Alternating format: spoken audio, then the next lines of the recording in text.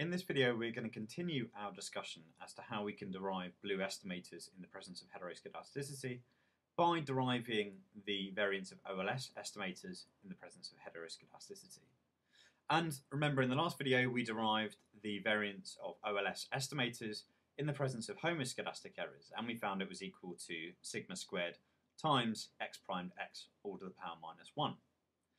Now, if we assume we have heteroscedasticity, then remember that this means that the variance of y given x is equal to sigma squared times some diagonal matrix omega, where the diagonal matrix omega is not equal to the identity matrix. And we're going to use this to help us derive the variance of OLS estimators in the presence of heteroscedasticity.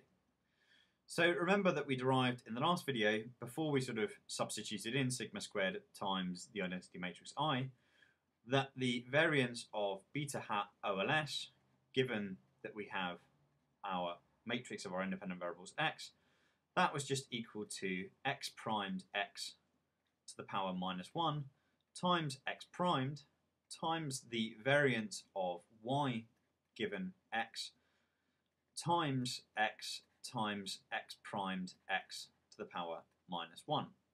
And now if we substitute in our form of our variance, just being equal to sigma squared times omega, this is just going to be equal to, if I take the sigma squared out the front because it's just a scalar, it's going to be sigma squared times x primed x to the power minus 1 times x primed times omega times x primed x to the power minus 1.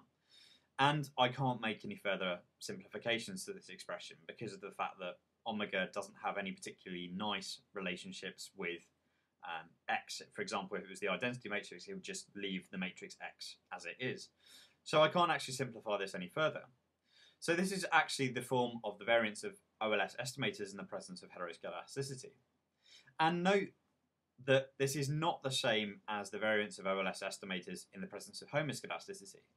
It is actually possible to show that the variance of beta hat OLS in the presence of heteroscedasticity is actually greater than the variance of beta hat OLS in the presence of homoscedasticity.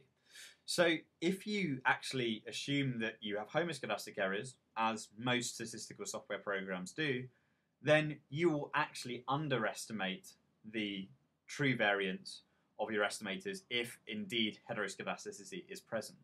So that's why it's actually important to actually correct for the presence of heteroscedasticity if you have it in your model.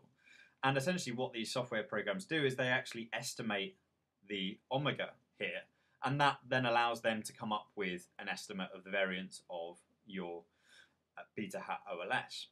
And you can then use that for inference. But if you do not correct for the presence of heteroscedasticity, essentially the inference which you'll be doing will be wrong. So that's why it's important to note the difference between these two expressions.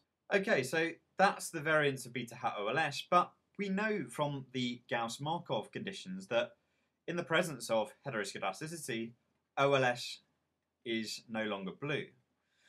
And in particular, we know that it is no longer the best linear unbiased estimator. There are other estimators which are better, and better, by better we mean that they actually have a lower variance. And in the next few videos we're actually going to go ahead and derive these particular estimators. But essentially what we're going to do is we're going to do a linear transformation on our model and then estimate OLS on that transform model. And that transform model should have homoscedastic errors.